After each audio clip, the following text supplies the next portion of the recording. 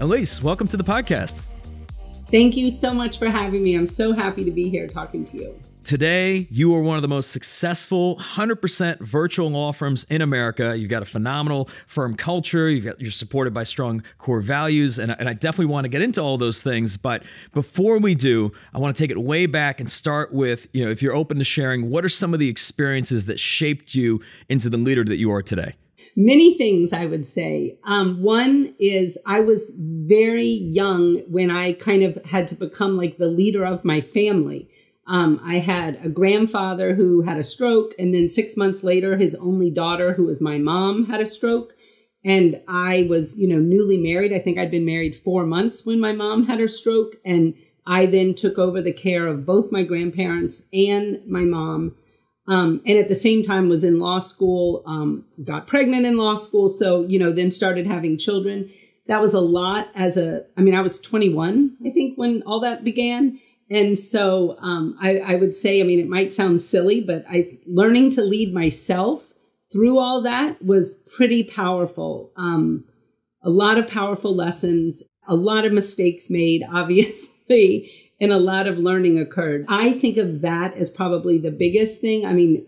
My husband would say, I was one of those people, I was class president, student body president, one of those people that really enjoyed those types of things as a young person, but I also had a real rebellious streak as a young person. So I kind of had to rein that in some. What motivated you to go to law school?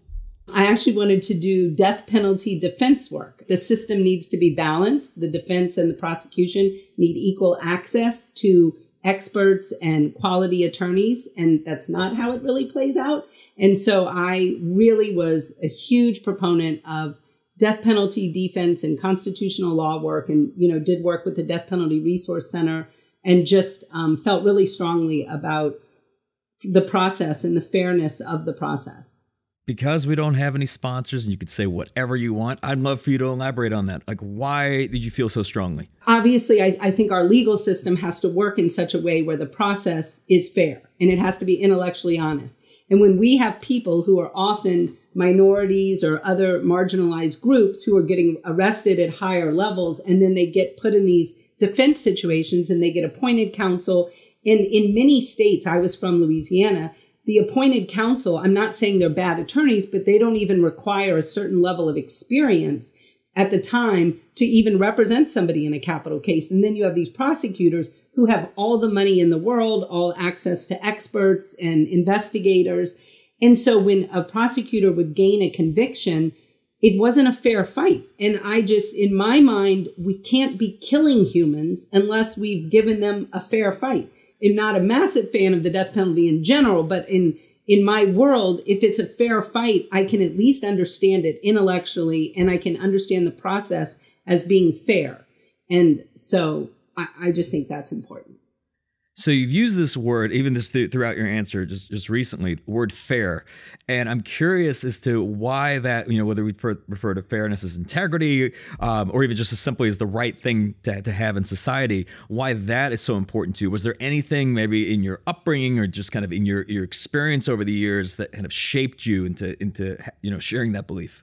I think a lot of things. I definitely was that kid that was pretty hung up on fairness. Like, I just felt like the rules should be applied in a way that was fair rather than, like favoritism and things. And interestingly, I was often the beneficiary of favoritism. And so it's this funny dynamic. My sense of fairness really arose from me watching myself. Like I said earlier, I was kind of rebellious. And so I was this pretty dynamic kid, really outgoing, and I could like spin a story with a teacher or the administration, and they often would, laugh and just be like, okay, we'll let her go. Then I would see other people in my class and in settings, and they couldn't do that same thing. And they would literally get in trouble for less than I should have gotten in trouble for.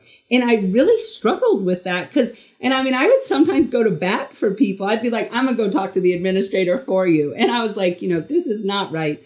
And so I think I've just had a real strong sense of fairness. It's one of the reasons sometimes politics today are a struggle. I feel like our processes have gotten a little muddied.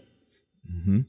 So I'm curious in terms of your journey, from what I recall, out of law school, you were working as a Federal Judicial Law Clerk, and then you ultimately joined litigation practice, and then you retired from the law for several years when you were homeschooling your children. Why the decision to retire? And then also, I'm just curious, why homeschool? Well, I retired because at the time I had my grandmother living with me, and I was paying for 24-hour care for her. My parents had bought the house directly behind me, so I was caring for them. And at some point, I literally just looked at the bottom line, and I was like, and at the time too, I had a daughter in private school in New Orleans in kindergarten, and I thought, I am paying a whole lot of money out. And I was like, this is not really making a ton of sense fiscally. I could be home, like swimming with my daughter, having a merry old life, and probably be in a very similar situation financially. And I thought, I can teach kindergarten. So I was like, I'm going to pull her out of her fancy private school. What led you to eventually unretire, and re-enter the practice of law? I was getting a divorce, and we had to evacuate with Hurricane Katrina. It's a whole ordeal. And so we were in Minnesota, and we were going to divorce actually before Hurricane Katrina. Like that was when we needed the divorce.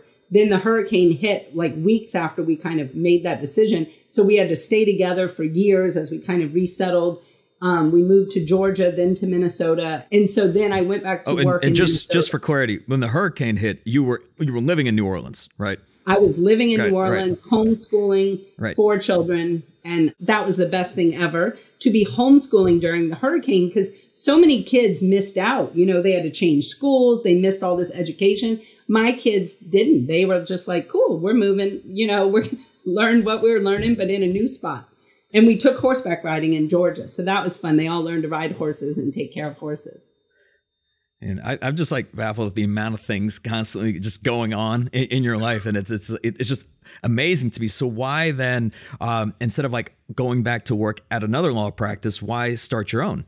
Some people are kind of just meant to be visionaries or, like the leader of the firm. I thought about going back to a firm, and to be honest, I applied for a lot of jobs initially when we lived in Minnesota. And I got told so many times, like, you're never going to be okay here. Like, you're a federal law clerk and you're going to go be an associate and have some, 30-year-old person who's going to be your supervisor. And I was like, I haven't practiced for a decade. Of course I'm going to be fine with that. I don't see what the problem is. So at some point I just said, okay, whatever, this is going to be more difficult than I imagined.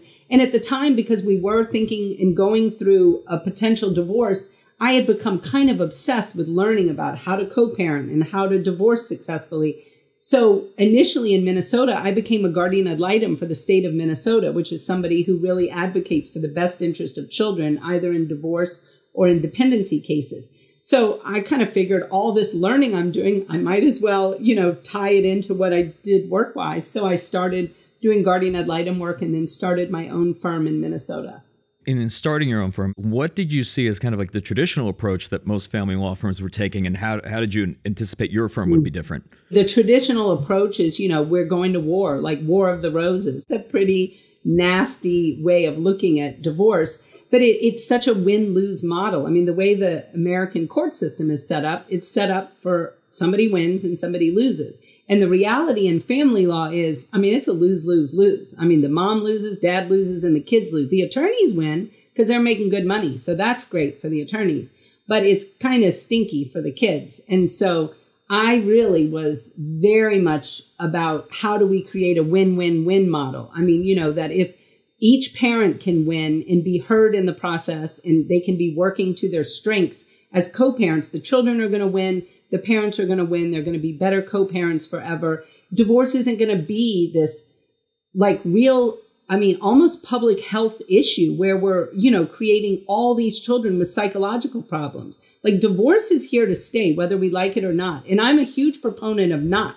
Like I would love for all families to not get divorced, ideally. Hence my love of fair play and everything. But it's here. And so let's figure out how to make it psychologically okay. And just through your experience, I'm curious, because we had, of course, Laura Wasser on the podcast. We've had Bob Tharp on the podcast. Like, what are some of the leading drivers of divorce? What leads people to get divorced? What has been your experience? I mean, lack of communication, a total lack of communication. And women are miserable in most marriages. I mean, women are so miserable. And they will put up with certain misery for a certain time. And then often, the husband will do something that in a typical setting, like if it was a positive, close, highly communicative relationship, wouldn't tip the family over the edge, but there's no storage, no built up goodwill, and I always say, like, resentment and desire don't live in the same heart. And women are walking around with oodles of resentment about just what's going on in the home, what they perceive to be real inequities. And it's a problem. They can't communicate well. You hear about the divorce rate. People say it's, 50% or more. But I am curious, who's typically initiating the divorce? Mostly women, because they're just done. And I mean, I can't tell you how many male clients are absolutely befuddled that their spouse is asking for a divorce. I mean, they literally will tell me, like, this is coming out of nowhere. And I'm like, you haven't had sex in 10 years. You really think this is coming out of nowhere? There's just this total lack of communication. I want to go back to even the origination of the firm. So today, the firm's 100% virtual or 100% remote, however people want to call that. Was it always that way? When I started the firm, I mean, at the time, I had all 4 of my kids at home, and my husband has 2. So, I mean, we have 6 kids between us. And I couldn't do all the things. How am I supposed to be sitting in my office every day till 6:30 when I'm supposed to be driving this kid to freshman football or, showing up at this booster thing? So I started the firm completely virtually so that I could do my job from wherever, but I could also be a good mom, and selfishly so I could travel. My husband has a job that brings him all over the world all the time. And I wasn't going to be like, oh, sorry, I can't go to New Zealand because I'm going to be sitting in my cubicle, in downtown Seattle. That made no sense to me. So, so we started it virtually so we all could operate and just kind of be our best selves and act like adults and not have to sit in a place. And how many team members do you have in the firm today? I think we have 56 today. Wow. Okay. So everything you've just described, I mean, it obviously sounds amazing. What are some of the challenges of having this 100% remote model? One is everybody's communication style. I mean, here we are talking about communication again, is different, so understanding how much communication each person needs and in what way, do they need to get on a Zoom with their leader versus, could they just get a Slack message about something? I mean, so there's a lot of communication dynamics that, we have to deal with. And I'm like a 10 quick start. I do everything kind of quick, and I'm just I think of something and I'll just send a note. And so people will tell me sometimes well, Elise, you didn't say good morning or whatever. So I have to now put in all my happy things, I do my happy beginning and happy end after I've written whatever my quick thing is.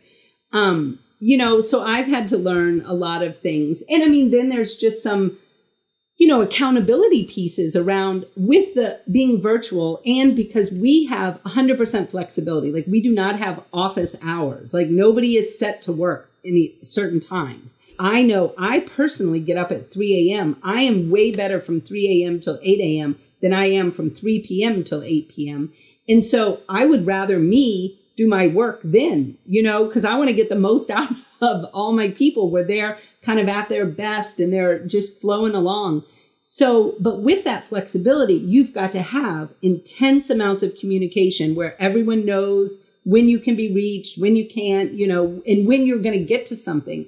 And then the other thing is that personal responsibility. I mean, to have that level of flexibility, I cannot hire people who are not grown adults, who are at the highest level of personal responsibility. Right. So let's talk about the topic of work-life balance. I actually call it life-work integration. I think balance is a bunch of BS when it comes to what we do. We all work to fuel our lives, and I mean, I think it is a rare person who, is so thrilled about work all the time that they would, say that their life part doesn't matter. I mean, our lives are very important, and our families and, whatever drives us. And I think that our work has to really integrate with that. And I mean, our firm is so heavily female and, moms. And I mean, the reality is they are juggling way more than 50% of what's happening in the home. And so we provide an environment that allows them to do that successfully. They don't have to ask me to go volunteer at a school or to go take a child to a doctor appointment. Like, they're not having to ask permission or, get a favor for that. And I mean, as a woman, I mean, somebody who, dealt with that on the regular when I was in a law firm, you literally feel like you're getting a favor when you're, asking, like, can I take my child to the doctor because they're vomiting all over the house? And that's absurd. Like, I should be able to take my vomiting child to the doctor, kind of with impunity. I agree with you wholeheartedly, but I've also heard you refer to family law as almost like an emergency room at times. I mean, I guess speaking of the doctor, and when you have situations that pop up at all hours of the night or even on weekends, you're the type of human being that likes to be available to your clients, whenever they need you. But how do you juxtapose that with also wanting to be at your kid's soccer game or being with your family? Like, how do you make both work? If you got a phone, you can do whatever you need to do wherever you need to do it. I mean, I have dealt with emergencies on the black beaches of New Zealand. I have dealt with random emergencies on the top of a mountain in Colorado while I was doing a college visit with one of my kids. I mean, you do what you got to do. And I think that if you hire the right people who have a certain level of responsibility of care for the clients and understanding what is an emergency versus what is not, because obviously sometimes a client's going to think something's an emergency and it's actually not. Like, it can wait and it will have no impact negative on them if we wait, till Monday morning to do something versus on a Saturday, let's say. But also having a team, I call it a bench, a deep enough bench, kind of like a football team. If you have a deep enough bench, then it works. I mean, I have people who love to work on the weekends because they don't want to be contacted or emailed. They're in their zone. They get up early Saturday morning and they are pumping out 6 hours of work. And it's literally more like 16 hours of work. And that's what they want to do. But then on Wednesday, they're going to go get their hair done. They're going to go to a soccer game. They're going to go volunteer in their kids' class. Like, it allows us to all do what works for us. And I mean, to me, it's the ultimate freedom. Like, I'm a big freedom person. I mean, I don't want anyone telling me what to do, when to do it, how to do it. That obviously part of my rebellious nature, I guess. But, I think freedom allows you to really live your best life because you get to work in your strengths. Yeah, and I would say, I mean, most business leaders, I imagine, would be inclined to agree. I mean, ultimately, as long as the work is being done, as long as you're driving results, as long as you're aligning with the values and culture of the organization, I mean, I think that those are really the most important things. But you mentioned, finding the right people. How do you go about finding the right people for the firm? Oh, yeah, that's such an important part of this mix, obviously. Well, most of our people come through word of mouth. I mean, I would say 90% of our people are friends of people who work for us. And I mean, historically, when I first started really growing, I sent out just an email to kind of like, 50 of my closest colleagues and was like, we're looking for these positions. And I purposefully included many people who are excellent at what they do, who I know from my own professional experience. And many of those recipients of those literally came on board. They were like, oh, well, I want to come work there. And I mean, it has been this constant evolution of, getting those personal referrals from, from current people. And then also, I mean, just being frank about what we are and what we're not. And really being out there authentically, even like on social media or, in areas where I might go speak, like at a CLE or at a class where people know, like, I mean, they're not going to see a different me in the boss setting, like I'm the same person everywhere.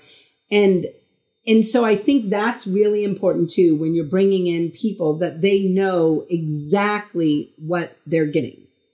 And there's no mystery. And then we do a lot of testing. And so our people end up doing like a test, the real talent assessment with Jay Henderson. They do Colby. They often do Clifton Strength Finders. I mean, we do a lot of tests because I try to put pods together based on strengths. Your organization is going to be alluring for a lot of people that, of course, want flexibility, that want to be treated like adults, that, essentially it's a very different organizational structure than your traditional law firm. I don't want to make an assumption, but it probably also attracts a lot of people that, quite frankly, don't want to work. And they see your structure as perhaps the type of firm where they can kind of do what they want, whenever they want. How do you filter out for that to make sure that those people don't actually make it into the organization?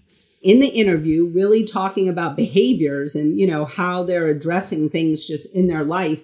But if somebody like that has made it through, and I'm trying to think, they would come out from an accountability standpoint because, everyone has a KPI, like whether they're a billable employee, we can look at actual productivity. Well, the one thing we do that I think is really powerful is people choose their productivity level. I do not choose anybody's productivity level. They tell me what they want to work. I tell them what I'll pay them for that amount of work. And so if they don't hit that target, I'm not going to pay them what I've agreed to pay them, because they're not doing what they've agreed to do. So then we're going to sit down and have a conversation and say, oh, I see you really would prefer to work this amount. That's totally great. This is how much I will pay you for that amount. And so it allows people, again, it's this agency around their life. Because things change, what you're able to do with, 4 little kids at home versus 4 high school kids at home versus being an empty nester. You can work different amounts, you know what I mean, during that time, and being flexible and allowing people, again, to have that freedom and that agency to tell us what works for them. And we also invite communication if people want to change. Let's say they're doing great and they're hitting all their targets, but they want to change. We invite them to just come and talk to us. Tell us, you want to go down? You want to go up? What do you want? Let's just work it out. So I'm fascinated. So at the time where you were unretiring, right, and you had just raised 4 children, if this type of firm existed, like your firm today, would you have even started your own firm, or would you just come to work at a firm like yours? I might have just gone to work at a firm like mine. Yeah. But that would have been a mistake because I do love owning my firm. There is some, I've always thought being a parent was massive personal growth. Owning a firm is the personal growth, quadrupled times square. It has just been wildly important in my own personal journey. I feel like I have to spend my day with a mirror looking at myself going, what did you F up today, Elise? And what's, what problems are you seeing in the firm and which part of that is you? It's definitely humbling. And I know we've touched on it a little bit throughout, but I know for you and certainly for me and a lot of the people that we brought on, culture is a very, very, very important aspect to their organization. How do you describe your firm's culture? Well, I would say it is fun. We call ourselves a unicorn rocket ship. So we're a bunch of unicorn astronauts, and we're always, we love to innovate. We love to come up with new ideas to do things.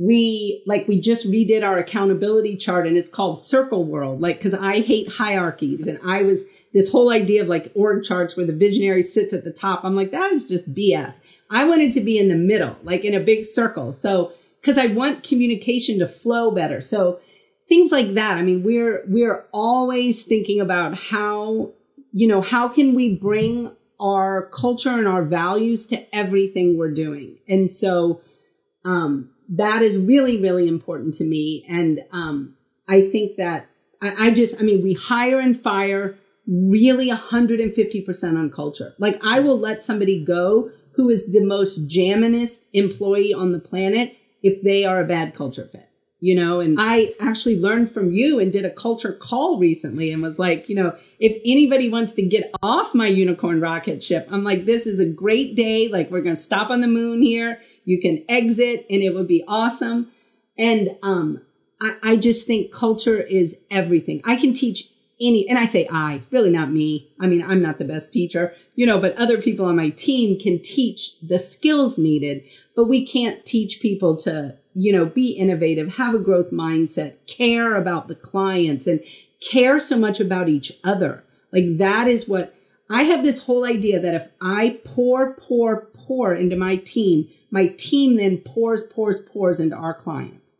And like, it's this whole thing. And so if somehow that breaks, like if I have somebody who maybe is a taker and they're just going to take me pouring in, but they're not going to turn around and do that pouring themselves, they're not a good fit for us.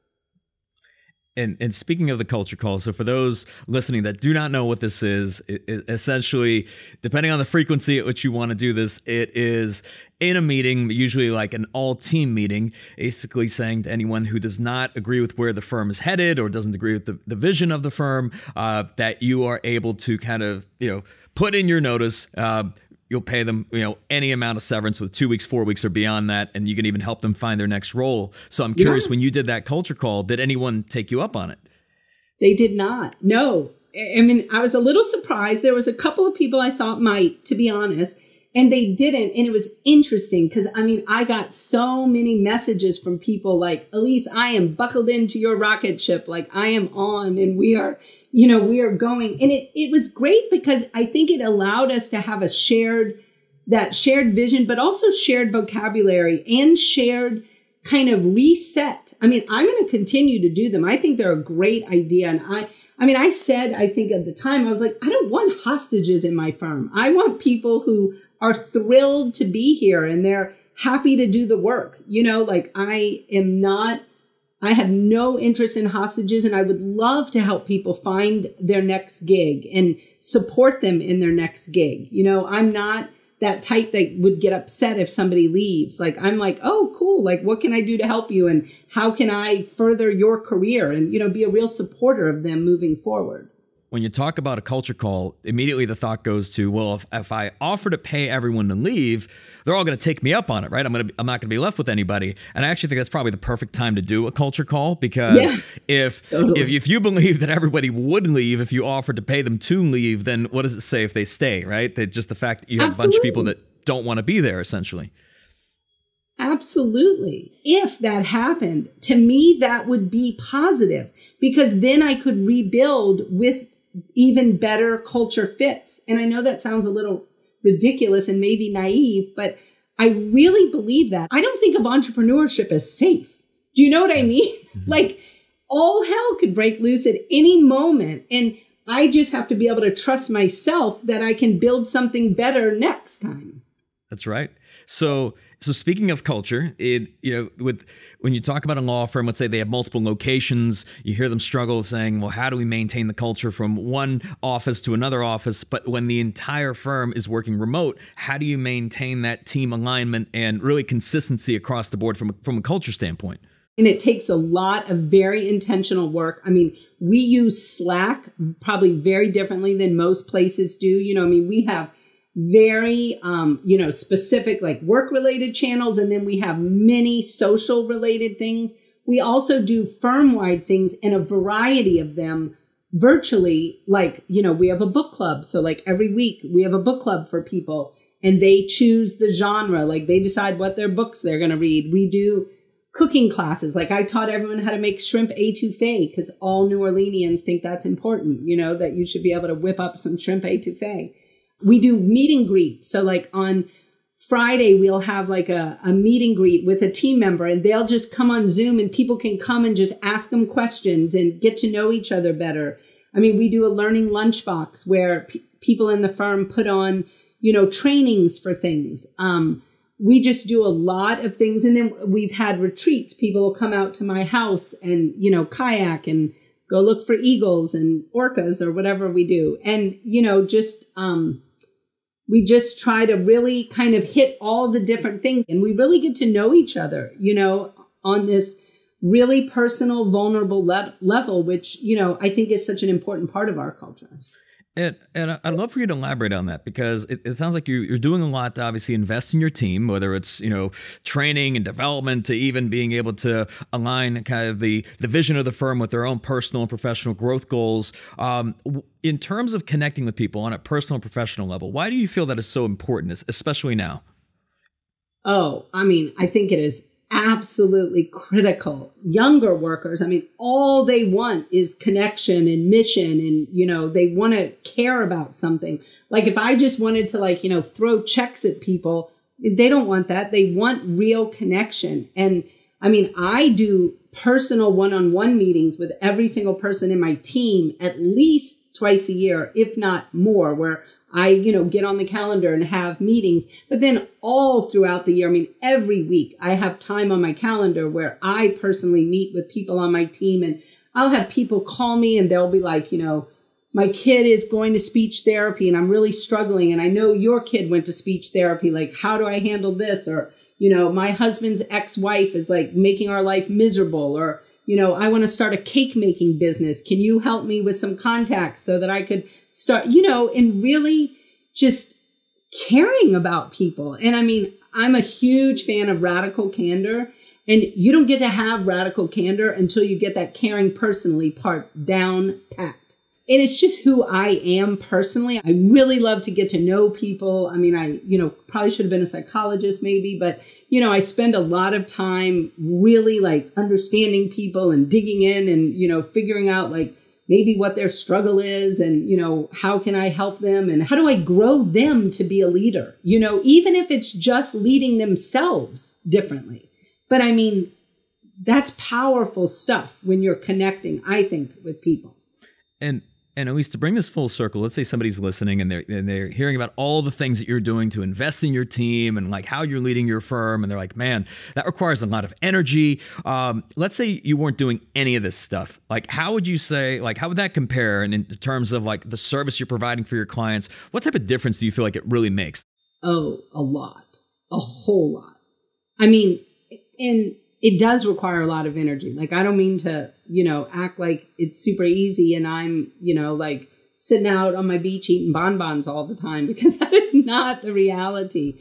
I mean, I have to be involved. I mean, I joke that I'm the cheerleader of our unicorn rocket ship. I mean, I'm like Miss Frizzle, like constantly trying to come up with, fun ideas. How can we figure out how to bring better care to our clients? I just don't think you can ever care enough, to be honest. I want to transition the discussion to your family, and I've heard you describe it as a modern-day Brady Bunch on the set of Animal House with the pets from Homeward Bound making a Griswold vacation movie. We have 6 kids from 20 to 30, 3 girls, 3 boys, all exceedingly successful young adults, darn opinionated, and, none of them are sheep. I did not raise a sheep, and so they all have very strong thoughts and opinions. It's busy. I mean, we've had, a lot of pets. I mean, I think at one point we had 7 pets, 6 kids and 7 pets. Things are bad when you're outnumbered by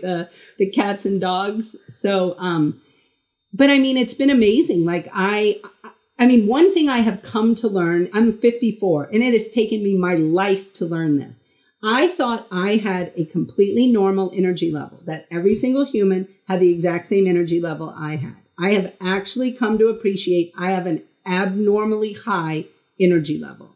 I mean, my husband, who I consider to be endless energy, he thinks I put him to shame as far as energy goes. Like, we're very well matched in that regard.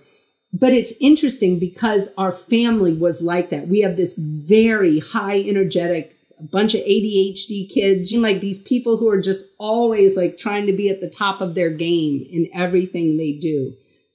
So it's been challenging. And like I said earlier, I mean, there was a lot of self-improvement I had to go through to, be a decent mom, because boy, are there a lot of mistakes made in parenting, So speaking of which, for the parents listening, if you can go back to, younger Elise, what have been some of the parenting lessons you've learned? Well, I would say one of the biggest parenting lessons, actually, I learned it from my recon Marine son, who at the time was at, one of the muckety-muck schools here in Seattle. It's called Lakeside. Like Bill Gates, Paul Allen went there. Jeff Bezos' kids go there, really good high-end school. And he, as a freshman, is sitting in the car with me. And he's like, Mom, got no interest in an Ivy League school, like 0. And I was like, fair enough. And he goes, I want to be the best lineman in the state of Washington. That's my goal. And I was like, okay. And he's like, I kind of need you to get behind that goal. And I was like, okay. And I'm like, what does that mean exactly? He goes, I don't know. I'm a freshman. He goes, we'll have to play that by ear. And he goes, but I need you to understand that's my goal. And so that's what I'm trying for. And as a mom who's more like type A, kind of like everyone needs to go to college, graduate school, I was just like, huh. But I thought, I mean, here's a 14-year-old boy like telling me this is what's going to move him. This is what's going to motivate him. This is what he cares about. So I do need to get behind that. And I need to just let go of whatever my thoughts were. And he was like a B minus student at Lakeside. And it was interesting because one day the headmaster said to me, he's like, we need more kids like your Eric.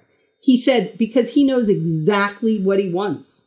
And he's like, that's pretty powerful in a high school age child. And I thought to myself, instead of me thinking like, oh, this child isn't going to, do or be as much as he could be or whatever, I've had to really step back. And I mean, like I said, now, he actually joined the Marines and then was like, I'm going to be a recon Marine and I'm going to go try to be a sniper. And I'm thinking, what kind of mom skills did I fail to raise a sniper? But whatever.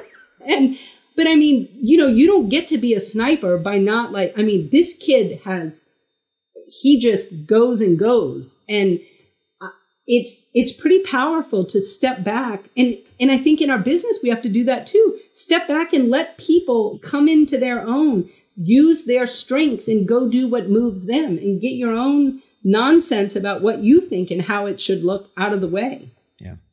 Well, Elise, I want to shift gears slightly because what would this podcast be if we didn't touch on a topic that I know you were quite passionate about, and you actually shared this book with me. I think it was months ago. It was Fair Play by Eve Rodsky, and this is fascinating to me in a sense because a lot of the work you do and a lot of like the content that you put out and a lot of the thought leadership you do, in a way, if everybody listened, could actually hurt your business, right? Because you're not pro-divorce. You're actually trying to advocate for communication and achieving gender equality at home and the things that could prevent divorce. But Absolutely. Why in particular, when you talk about fair play, I know there's the book, recently the documentary came out. Why in particular are you so passionate about this?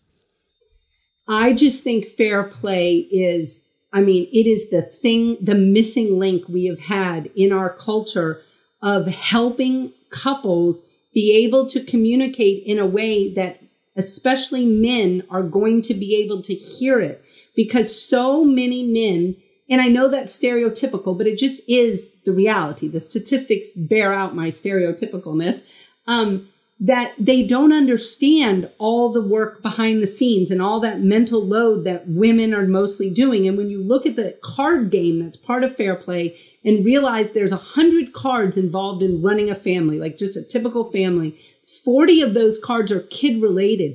Most men could come up with like 6 or 8 of those. If you just asked them, what do you need to do? They'd be like, you need to bring him to the doctor, bring him to the dentist, get him to soccer practice. And they don't realize all the behind the scene, the finding the pediatrician, calling the insurance company, making sure you have a PPO versus an HSA, making sure that, you don't need a referral to go to a specialist, making sure that if they join the soccer team, you've signed them up to get their health forms filled out. You brought them to the physical. You got the coach's gift. You signed up for the email list. You got a carpool. You found out, what they needed to do skill wise to be able to join this particular team. There's a lot of work that goes into it. And so many families break up over this. And because women cannot do it all. The stats are alarming at how much the mental load that women have is harming their performance at work. Their brains are literally not able to do all this mental load and then, manage their husband too and keep up with whatever, and then supposed to go to work and, work at high-powered lawyer, doctor jobs.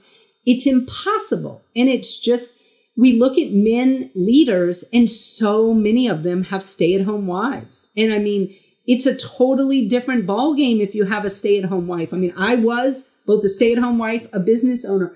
I know what it looks like when you have a competent human at home running all the things. You can go to work and really just, do big, huge things.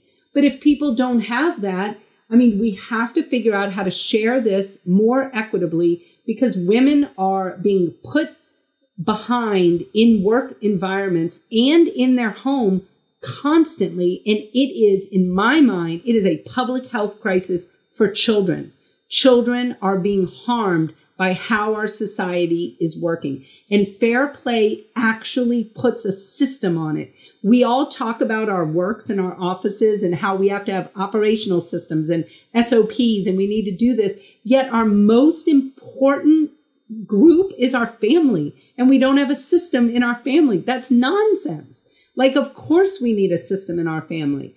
And of course we need shared vocabulary. And one of the things about fair play that's so wonderful is it encourages you to share your why. So like, let's say you have a woman who's like wrapped around the axle about taking the garbage out every day. And the husband is thinking to himself, this woman is flipping crazy about the garbage. Like, I do not understand it. She might be like, came from a single mom home where every time she walked into the kitchen, when she was little, there were roaches because there was garbage around and there was bugs. It might bring up all this shame and this financial story she's living under.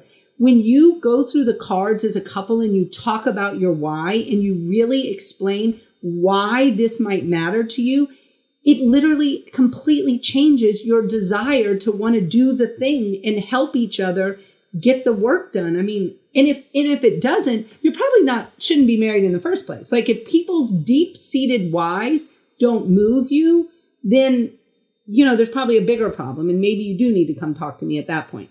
But ideally, I could rid the world of divorce. And yeah, I'll figure out something else to do. I assure you. It's no secret that I think the majority of the legal profession, at least a lot of the firm owners, are still primarily male. I imagine many of the listeners of this podcast are male. And when they hear things like this, I imagine some could be taken aback or even taken offense. I'd love for you to share kind of what's the end goal of all this, because ultimately this is really about making sure that if everything is done right at home and if people feel supported and they're happy at home, that reflects to other aspects of their life. So before all the men start feeling like, man, I'm not doing enough, and why, is this really my problem? Or I feel like I work really hard at the office and all those things. It's like, what are you really saying here? More sex, like a happier life. Your whole life looks better. And most importantly, like, one of the most profound things when I watched the documentary, Eve's husband, Seth, is just amazing. He literally, you watch his transformation through the documentary. And she tells some hilarious stories, about Seth. And Seth's got a big, huge job. He's a big, big earner, doing his thing. But he talks about the real power of what his buy-in has been to his marriage and what his buy-in is for his children. And he's got 2 sons and one's like, 14-ish kind of age. This child is watching before his eyes his father step into his role at home. It will change an entire family because of this. Our entire society needs to change. And no doubt there's a lot of male, firm owners, and they might, think this is really hard or whatever. So much of the work can be delegated. Like, it's not like you have to step in and, manage all the soccer team stuff. But you have to understand that, your wife can't do it all. Like, it is impossible to do it successfully. And like I've said before, resentment and desire do not live in a heart. If you want a happy wife who wants to have sex with you on the regular, figure out how to get rid of all that resentment, because the two don't live together well. A lot of what we've talked about throughout this podcast, it does require a tremendous amount of energy.